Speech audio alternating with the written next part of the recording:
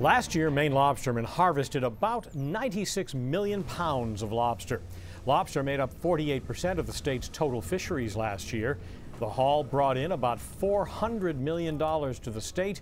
And with the average lobster weighing about 1.5 pounds, roughly 60 million lobsters were caught and brought to market on Maine shores in 2020. That's about one for every person who lives in the 3 West Coast states. The point is, Maine's lobster fishery is so expansive and such a staple of the state's culture that it can be easy to overlook the importance of treating these creatures humanely.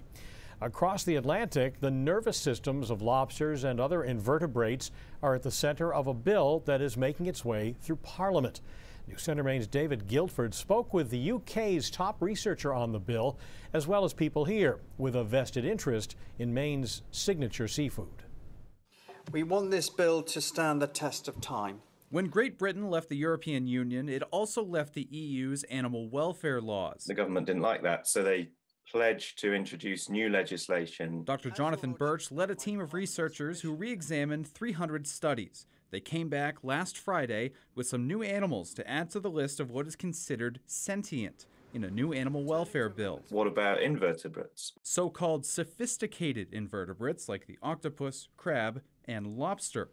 Birch watched experiments he says showed lobsters can act like a conscious animal. You know, they're not just reflex creatures.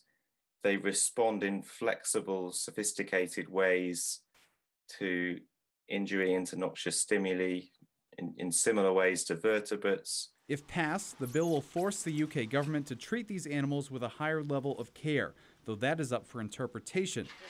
So too is what exactly sentient means. It's kind of a slippery slope if you start making this assumption that, lobsters are experiencing joy or pain. Dr. Robert Stenick from UMaine has studied lobsters for nearly 40 years. He says just about any animal we kill for food is not perfectly calm moments before the end, but he has seen no evidence that lobsters can experience emotions. By some definitions, any reaction to stimulus is part of being sentient, and this law fundamentally is about whether lobsters are sentient. And I'm suggesting that all animals are sentient by that definition. I feel great. Meanwhile, Charlotte Gill is taking a victory lap. The owner of Charlotte's legendary lobster pound in Southwest Harbor has always believed lobsters experience stress before being boiled. Oh my God, lobster being 2018. In 2018, she introduced THC, marijuana's active ingredient, to her crustaceans, believing it calms them. She feels vindicated by this new bill in England. You at least have the responsibility to make it better, to try to make it the most compassionate process possible. So, do lobsters feel pain? Like with most scientific research, it's not a clear yes or no. Both Birch and Stenick suggest consumers looking to cook the most humane lobster dinner kill the animal quickly before putting it into the boiling water. Cut them longitudinally.